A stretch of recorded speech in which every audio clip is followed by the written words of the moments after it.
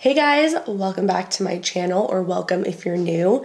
For those of you who don't know me, my name's Sam. I am a professional hairstylist, and today I'm going to show you a really easy, quick way to get a salon quality blowout at home. By the way, if you're interested in the makeup that I'm wearing in this video, I just filmed a tutorial on this exact look. It's going to be the next video that I upload, so make sure that you're subscribed to my channel if you aren't already, because I know a lot of you guys watching are not subscribed. So just do it. Hit that little button down below. It's totally free. It's the easiest way to support me. So if you enjoy my videos, it would mean the world to me if you would subscribe and hit that little bell icon to turn your post notifications on, so that way you never miss when I upload a new video. So if you want to see how to go from this to this, then just keep watching. All right, so I have the camera lifted up a little bit so that when I'm actually doing the blowout, you'll be able to see my hair and I won't be out of frame. So hi, down here. So as you can see, my hair is a crazy frizzy mess. I washed it a little while ago. It's been probably like 30 minutes or so since I got out of the shower. So whenever I'm doing this process, I always like to do it on hair that is at least 70 to 80% dry. You do want a little bit of moisture in your hair to get the best results, but I don't like to do it when my hair is dripping wet because A, it just takes forever, and B, the wetter your hair is, the more heat you have to apply to it, and heat obviously can cause damage. So I try to minimize the amount of heat that I'm using. So I'm brushing through everything to make sure there's no tangles before we start. I'm using my Fremar brush. This is like the equivalent of a wet brush, pretty much. It has like really flexible bristles, so it's not gonna create too much tension and cause any breakage. God, do you see this? Okay, so this step is super, super important. I cannot stress it enough to you guys. You have to use a thermal spray before you are going to apply any heat to your hair. Especially the process that we're going to be doing, the tool we're using gets very, very hot, and it's going to cause damage to your hair over time if you're not using the proper products to protect it. What I'm using is the Wella Thermal Image. I love this stuff. This is a professional only product, so I'm not sure if you can get it as a non-professional, but I will link some of my favorite heat protectants in the description. The best way to test out if the one you have is actually working and doing anything, you can spray some on the back of your hands and point your blow dryer at it. If you do have a good heat protectant, you should notice that the area around where you sprayed is getting really hot, but the spot you sprayed isn't as hot, or maybe even has like a cooling sensation. Just a little pro tip. So I am going to shake this up and I'm going to spray it all over my hair. So then after I spray that, I'm just gonna brush it through, make sure it's evenly distributed. And then I'm going to take my first section of hair. Now, depending on how thick your hair is, if your hair's super, super fine, you can get away with taking thicker sections. If your hair is really thick and especially really curly, you're gonna have to do smaller sections. So it's gonna vary for each person, so don't get too focused on like how thick my particular sections are. I just take a horizontal section, clip the rest up, and that is how we're gonna be working, just doing those same exact horizontal sections until we get to the very top of the head. So the tool that I am using for this is the Revlon One Step Blow Dryer Brush. I love this product and highly, highly recommend it. It is so easy to use, and you don't even have to necessarily get the Revlon one specifically. There's a lot of different companies that make a very similar product to this. This is just happens to be the one that I have. This has a cool, a low, and a high setting. I'm gonna be using everything on the high setting. If you have very thick, coarse, curly hair, you're gonna need to use the high setting. If you have finer, thinner hair, and especially if it naturally dries pretty straight, you probably will be fine with the low setting. If you're unsure, I would start with the low setting because high gets very, very hot, and why use more heat than necessary, right? So what I'm gonna do is take my hair and I'm just going to wrap the brush under it, and I'm going to keep rotating it in a downward motion, constantly moving the brush. I'm not gonna stop and hold it still at any point. I'm gonna constantly be rotating it. I'm just gonna do that for a few seconds, and then once I feel like that piece is dry, I'm gonna just let it down.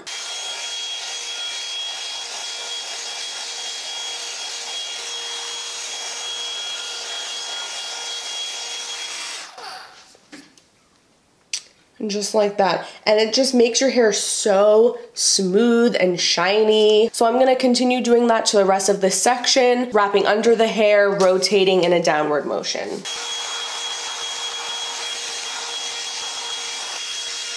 And you don't have to worry about this first section being too perfect because this is all of like the underneath hair, so you're not gonna really see it, you know? So once that is all dry and feeling smooth, I'm gonna let my hair down and take another section, and I'm going to do the exact same thing. One thing that I wanna point out is you'll notice that I'm holding the brush up pretty high.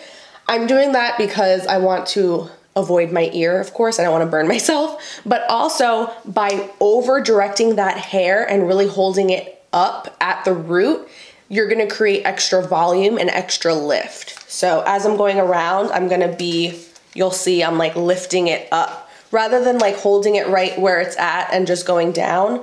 I'm like pulling it up, still rotating the brush in a downward motion, but I'm like lifting that hair up at an angle as I'm doing it.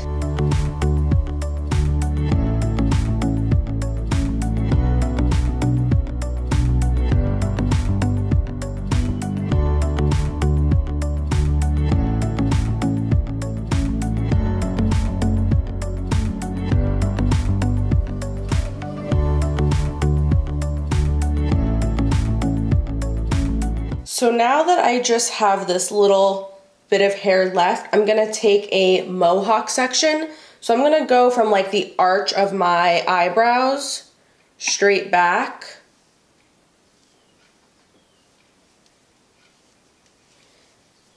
And I'm gonna clip this hair away. This piece right here is gonna be obviously my final section, which I'm gonna do a little bit differently. And then this little bit of hair I'm gonna do the same way I did everything else.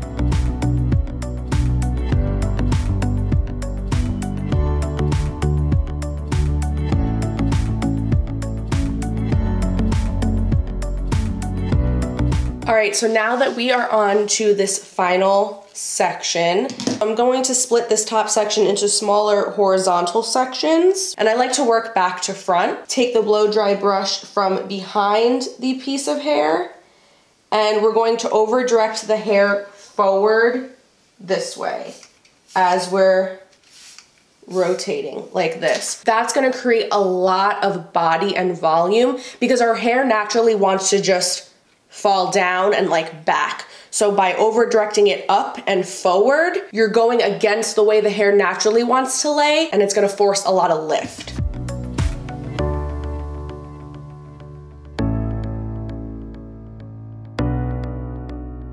Another little tip, because my hair is pretty wavy, right up at the root I have some waves and some frizz. So I like to come in from both angles and I really create a lot of tension there and I pull it nice and tight to really smooth the hair out first and then start creating that volume.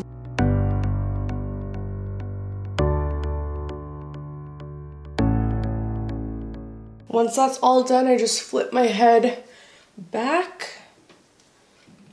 Just part your hair wherever you want to wear it. I usually do it down the middle. And then you can see how much body that adds. And it creates that like natural swoop in the front. And if you need to, like I have a couple spots right here that could be smoothed out a little bit more. So you can just go through and just fix that.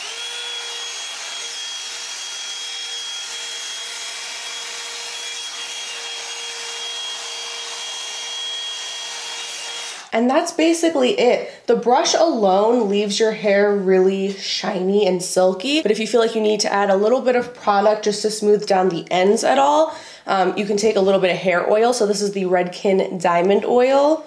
Just take one little pump of that, rub it between my hands, and just work that on the ends.